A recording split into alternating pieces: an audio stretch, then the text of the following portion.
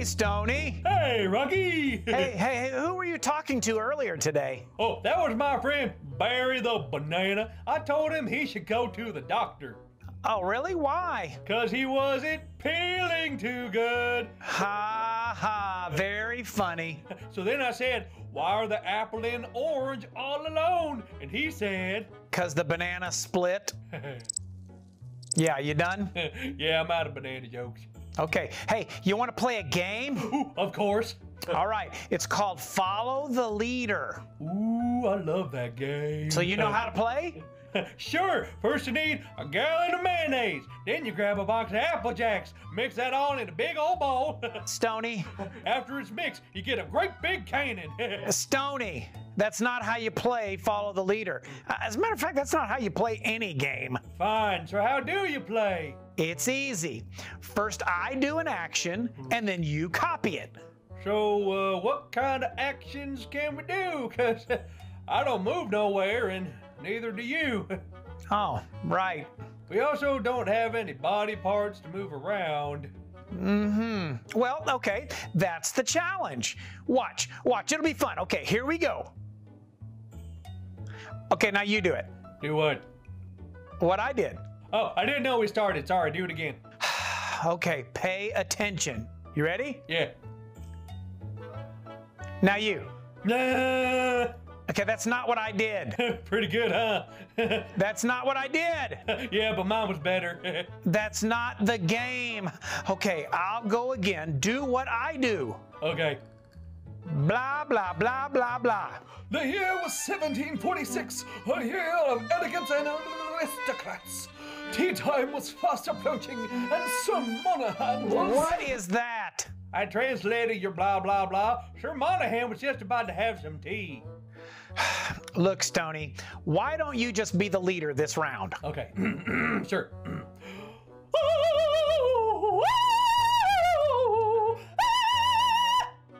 I can't do that. Guess I win again. No. It's not about winning. It's just about doing what the other person does. Okay, I'll go again. Okay. Banana. Pie. No. You just repeat it. Oh. Banana. Bread. Stoney. Okay. Banana. Fofana, feet, five, Fofana. All right, forget it. All you had to do was follow after me. Oh, you mean like in today's lesson? What's today's lesson? Oh, it's all about Peter, how he declared Jesus was his Lord. Jesus said, if you want to follow me, you have to obey what I tell you. Oh, wow. Well, that's a super important lesson. I can't wait to hear all about it. Yeah, hey, in the meantime, want to hear another fruit joke? No, because they're unparable. I don't get it. Never mind.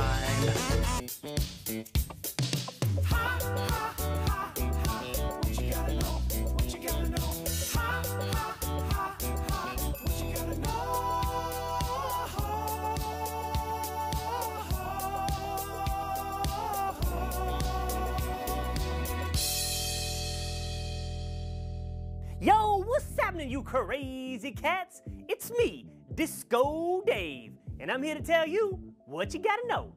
Today, we're talking about how you must obey Jesus no matter what the cost. So every time today you hear somebody ask you what you gotta know, you tell them, if I wanna follow Jesus, I must obey. If Jesus is gonna be the Lord of our lives, we have to follow his commands. What if he wants me to do something that I think is totally lame-o? I mean, you still gotta obey him. Man, what if I just don't feel like it? I mean, you still gotta. I mean, what if I've been boogie-boogieing all night long and I'm just too sleepy? Yep, you still gotta obey him. If Jesus is gonna be the Lord of your life, you gotta sacrifice what you want and do what he wants. Oh, that's far out. I just gotta obey him and do what is totally righteous. So every time today you hear somebody ask you what you gotta know, you tell them, if I wanna follow Jesus, I must obey. And that right there is what you gotta know. Well, I'm Disco Dave saying, dynamite! Okay, let's hear today's Bible story. Before we start, I have a question. I'm gonna let you guess Who do you think we're talking about today? Peter! Yes, Peter! Peter is in the story. Are you ready to hear it? Okay, let's get started. Today's Bible story is found in the book of Mark, chapter 8. One day, Jesus and the disciples were just sitting together, talking, hanging out, and Jesus started asking some interesting questions. He asked them, "Who do the people say I am?" See, Jesus did a lot of amazing things. He went around preaching, doing miracles, saving lives, raising people from the dead. So a lot of people had some different ideas of who Jesus was. So Jesus asked them, "Who do people say that I am?" The disciples started sharing with Jesus some of the things they heard people say. One of the disciples told Jesus, "Well, I heard some people say that you are the prophet Elijah." Another disciple said, "Okay, well, I heard some people saying that they think you're John the Baptist." That's interesting, right? Why would they think that that's who Jesus is? But then Jesus was listening, and he had a much more important question to ask. You ready to hear this question? He asked the disciples, "Well, who do you say that I am?" The disciples got kind of nervous. That's a pretty big question, right? It's just like when you're at school and the teacher calls on you to give an answer when you did not raise your hand. Don't you get so nervous? You're like, "Oh, I want to get it right. Oh, I hope I don't get it wrong." That's exactly how the disciples were feeling in this moment. Jesus had just asked them who they think he is. They wanted to make sure they get this answer perfectly correct and don't say anything wrong, because that would be embarrassing, right? So they were all nervous. They looked at each other. They're like, "Who's going to say something? I don't want to be wrong." And then one disciple spoke up. Who do you think it was? Peter. It was Peter. That's right. Good job. Peter spoke up boldly, and he said, "You are the Christ, the Son of the living God." Jesus spoke to Peter, and he said, "Wrong." No, he didn't say that. Of course not. I'm glad you're listening. No, he said to Peter, he said, "Blessed are you, Peter, for God is the one who has revealed this to you." Then Jesus began to teach the disciples what it meant for them to call him the Lord of their lives. Jesus said, "If anyone is going to be my disciple, you must deny yourself, take up your cross, and follow me." Everyone say, "Huh? What in the world is Jesus talking about?" What a strange thing to say, right? Take up your cross? What does that even mean? Who thinks that's really confusing? Yeah, you might all be asking the question, "Jesus, what are you talking about?" And that's a good question to ask, one that we're going to learn the answer to today in our lesson. So you've got to be listening carefully, because this lesson is going to help us understand what it means to call Jesus our Lord and how to follow him. I can't wait for you to hear more. Out of sight! Everyone stand up. What Okay, you gotta know? let's get the stance move. Here we go. If I want to follow Jesus, I must obey. Good job, everyone. Now it's time for today's Power Verse with Presto Changeo.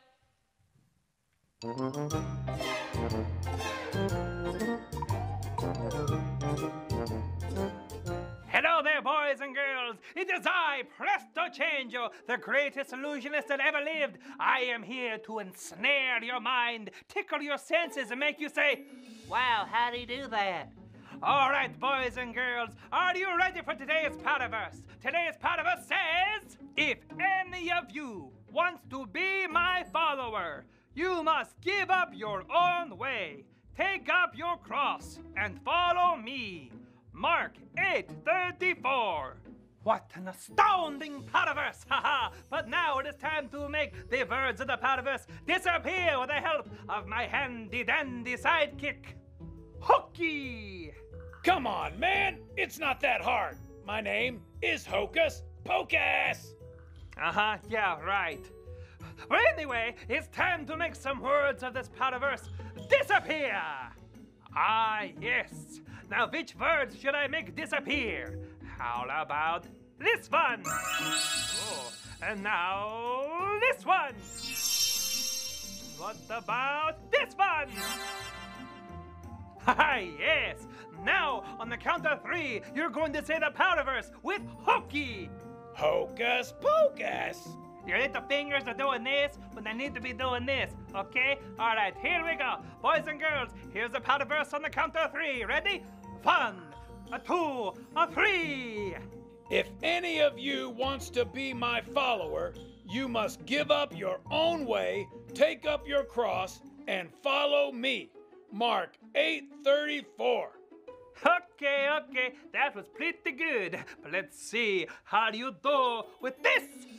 I'm going to make even more words vanish before your eyes. Like this one. And this one. Ha-ha! Okay, now let's see just how much you'll remember. Say it with me on the count of 3. 1, 2, 3.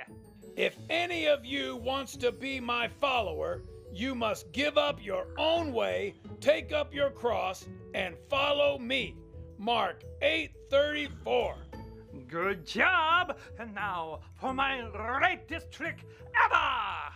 Sure it is. It really is! Oh, my name's Hokey and I'm a hand and I sound like this. Well, that's really great. My grandmama said so. We're into it, boys and girls. It's time for my greatest trick of all time. I will make myself disappear. This is Presto Changeo the Great. Saying, now you see me, now you don't. Beep bop lork, beak a boop. Now, today we're learning about who Jesus is. Now, you may think you know who Jesus is, but let's look all the way back at our Bible story and figure out what it means. See what we're talking about. See, Jesus was talking to the disciples, and he asked them, who do people say that I am? Jesus was asking the disciples, hey, what's the word on the street? What's everybody saying about me? What are they saying? Who are they saying that he was? Now, the disciples came up with all kinds of different answers. Do y'all remember some of those answers? What did the disciples say? What? John the Baptist, absolutely. Who else?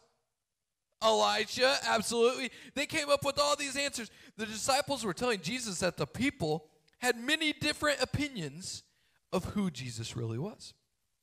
Then Jesus took a step back and he asked a big question. He asked, who do you say I am? Then the guy we're learning about, who are we learning about? Peter, he spoke up and he answered. He said, you are the Christ, the Son of the living God.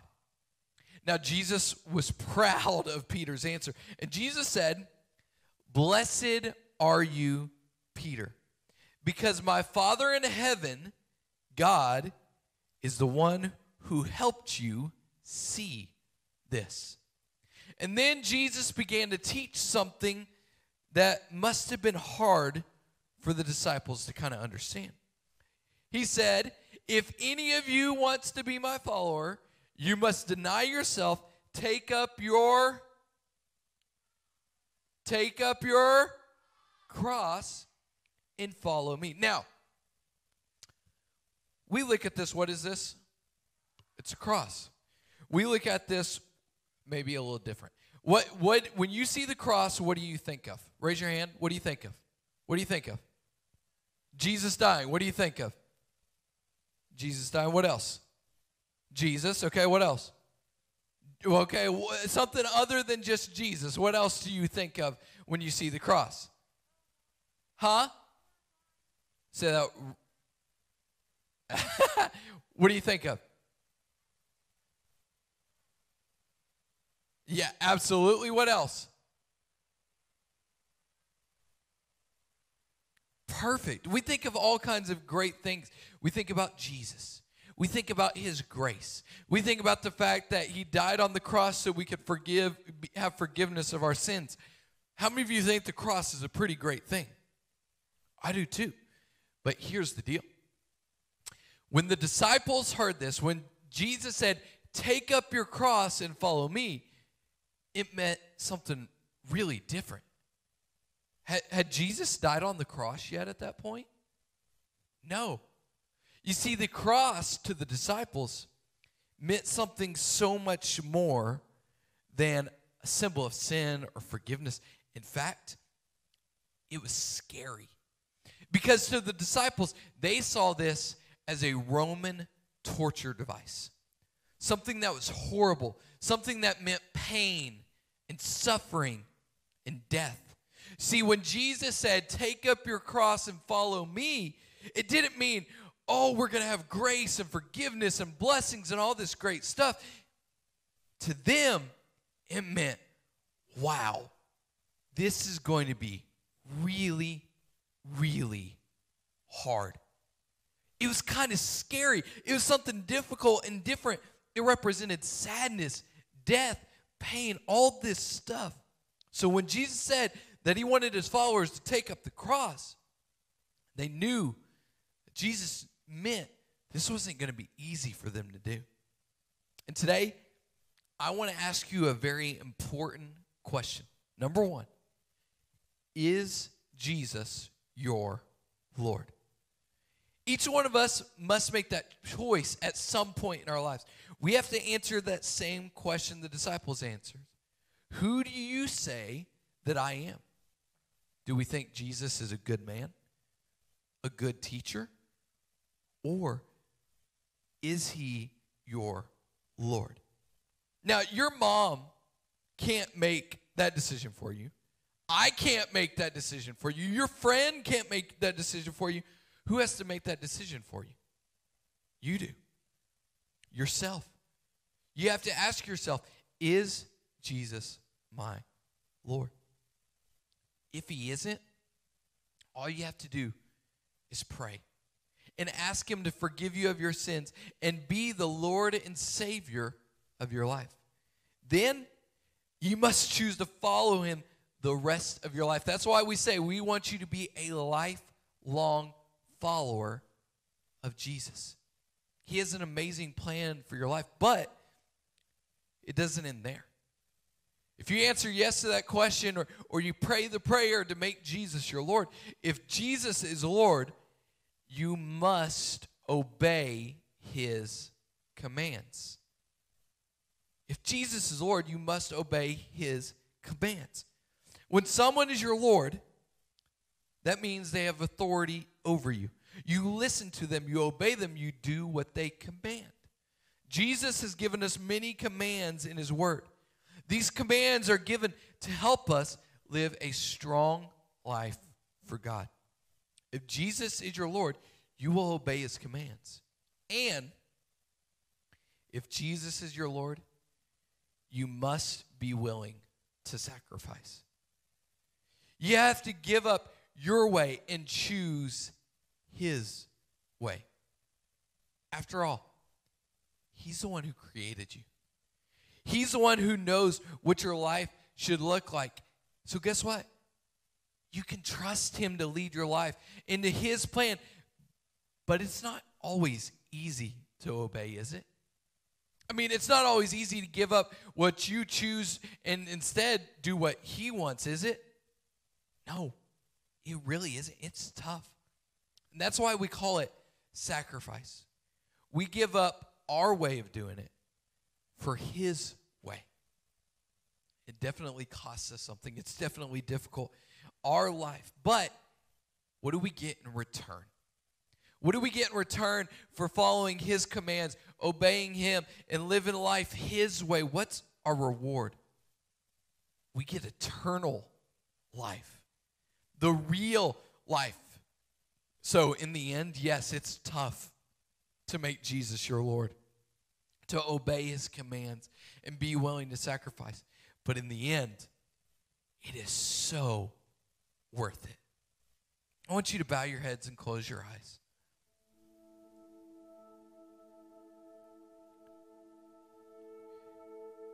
here's what I want you to do.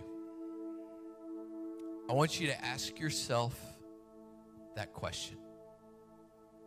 And remember, I can't answer it for you. Your mom can't. Your dad can't. Your friends can't. Only you can. So one more time. Instead of in a teaching manner where I'm telling you about stuff, I want you to answer this question. Is Jesus your Lord? If the answer is yes, then awesome. Remember, we have to obey his commands and be willing to sacrifice. It's going to be tough to follow Jesus. But if the answer is no, and you say, do you know what? I heard you tonight, Pastor Tyler. You talked about that this is going to be really tough, that this is a big decision to make. But I want that reward. I want that greatness of being able to spend eternal life one day in heaven with Jesus. So right now, the answer to that question is no. But I want the answer to be yes. And I want to make Jesus Lord of my life. If that's you and the answer is no, but you want to serve him, I want you to raise your hand. Yeah.